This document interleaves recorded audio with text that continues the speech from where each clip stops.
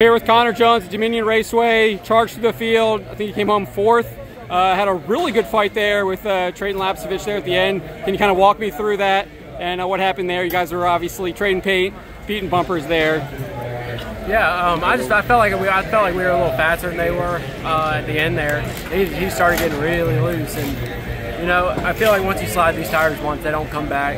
Even if you get a short caution, they don't come back. So I understand where that's coming from. We were loose at the end, so we were just racing really hard. It was a really good battle.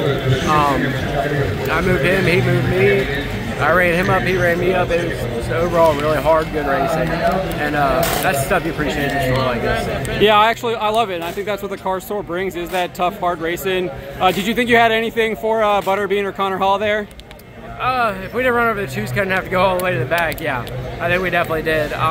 Midway through the race, started getting tight, cranked some rear brake to it, loosened it up a little bit, got it back to where I think we needed it to be.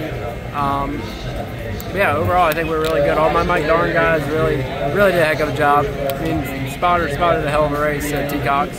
Yeah, everybody. I got to thank all my mom, my dad, girlfriend, everybody. You said you ran over the choose cone. That's actually something I missed. What happened there? I missed it. I didn't see it. Because it's not a cone anymore. They painted it on. It's a V on the now. Track, but it's my fault. I missed it. I didn't see it. We'll get better about it. I just wasn't paying attention. All right, well, thank you so much. Yeah, no problem.